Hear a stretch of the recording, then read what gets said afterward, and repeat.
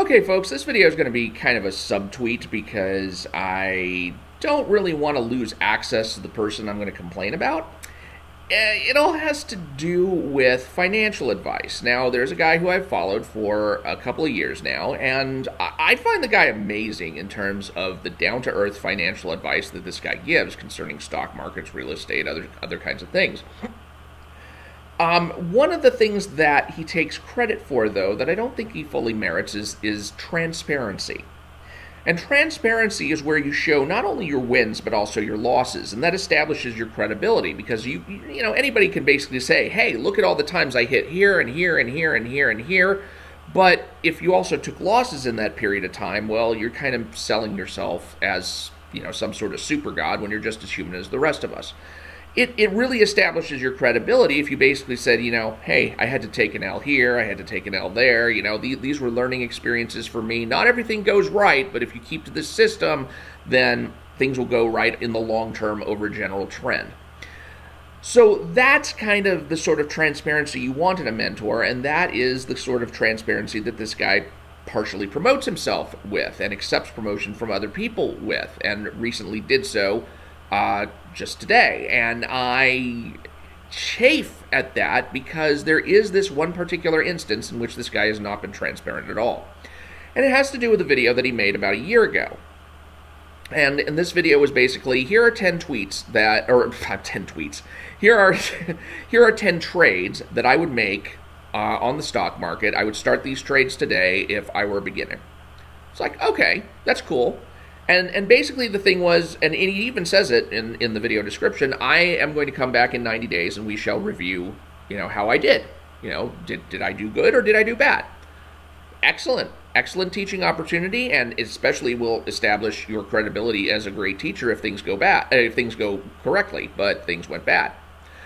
If you look at all of the stocks that he recommended, and if you put equal amounts of money into them, then you would have lost 8%. Okay, well, why is that? Well, it's actually not because his system failed. All of these stocks looked great, according to their indicators. But the thing is when the market takes a general downturn, which is what happened in this case, all the stocks are going to experience that downward market pressure because stocks have a tendency to act like a herd. You know, if the herd starts turning in one direction, all the stocks individually start turning in one direction. So every individual stock is subject to the pressures that are exerted by its sector and the pressures that are exerted by the overall market. Now, in this particular case, the market took a downturn, and so most of the stocks took a downturn. If you looked at how the stocks did, I would say there were 3 big wins and there were 7 losses. And altogether, you combine all of those, and you would get an 8% loss. So, when 90 days came around, did this guy put out a video saying, you know, okay, you know, I have to take the L's here, I have to show my work and basically say this did not turn out well, you know, these 3 did, but these 3 did not, and so overall, you know, here's what goes on, and this is the reason, and here's what we can learn from this. How could we have protected ourselves? You know, how could we set sell stops? How could we set things that, you know, put barriers in place? How do we estimate how much money that we should risk on a trade? All great teaching opportunities. Did he take advantage of any of them? No. This video just basically went into the memory hole, and it's still out there. But at the same time, it's never been addressed. People have addressed it in their comments, and I tried to address it in my comments. In fact, I tried to address it in the comments in the best way possible, saying, okay, yes, everything went down, and or not everything went down, because like I said, 3 of these stocks actually went up. But overall, the portfolio suggested here went down. It went down by this much, which is not to say that money could not have been made during that time, because if you had actually invested that much at the beginning and then sold these stocks on their best days, you actually would be up 22%. But that's kind of crystal ball thinking, and nobody knows when the highest day of a stock is going to be. That's just magic and guesswork. So I was trying to put it in the best light possible and then just basically say, okay, so what can we learn about this? You know, can we go back over this and do a sell stop review? Can we say, here's the most you should have lost on all this if you were doing your sell stops properly, et cetera, et cetera. And my comment got deleted. I went back to look for my comment and it was gone, which I found very disappointing. And so, every once in a while, I'd see this guy basically accepting praise for his transparency over his, wins and losses. Like, this guy just doesn't just show us his wins, he shows us the L's too. And like, well, really not so much, because not only was my comment deleted at the time, but he never made a follow-up video. And so where is the examination? Where is the humility in basically saying, look, this was something that I thought was a good idea, and it turned out not to be a good idea. Let's see why and see if there's things that we can protect ourselves against in the future. That's the kind of thing I expect from somebody who's really got a reputation for transparency. But it hasn't happened yet. I hope it happens someday. It'd be nice, because then I could basically say, oh yeah, this guy's completely transparent. He's completely consistent. He basically shows you his wins and shows you his losses. But I can't say that right now. And that's a very chafing thing, because when you find somebody who's really, really good at what he does, and I want to say that the guy really is good at what he does, you want to be able to offer a wholehearted recommendation. But when you wind up with a situation like this, where there's just an obvious gap between the image and the reality, it's very chafing for me. I don't like those gaps. And the gap persists to this day, because recently he actually did put out a video saying, hey, I had to take an L in this particular spot, I'm basically talking about a new trade. And I put a comment on there saying, hey, that's great. I'm glad you posted this, because it shows that you're open and forthright. How about going back to this particular video and showing your work there, showing, taking the L there. And that comment got deleted too. So, yeah. Don't know what to tell you. Other than you won't get a full-throated recommendation from me on this guy.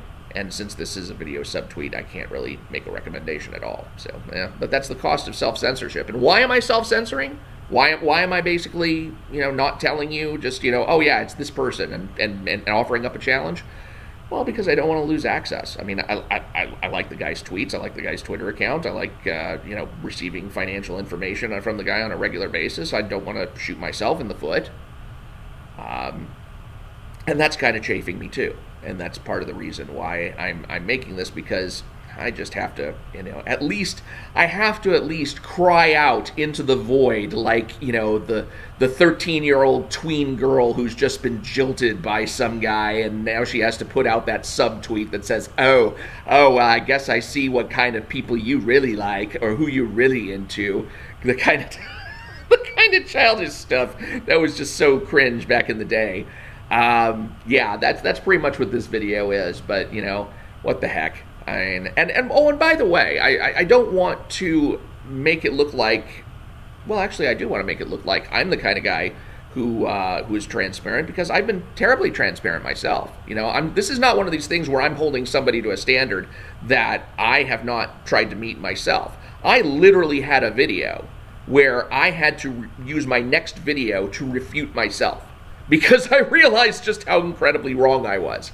So I made a nice 20-minute video saying, here's this position. Is this what's going on here? I think we might be seeing a pattern and seeing something happening. And then it just turned out I did a wrong search on a text field, and I was completely 100% wrong. And I had to make an entire video after that showing how wrong I was. So when it comes to taking L's, I can show you some actual street cred of my own on that.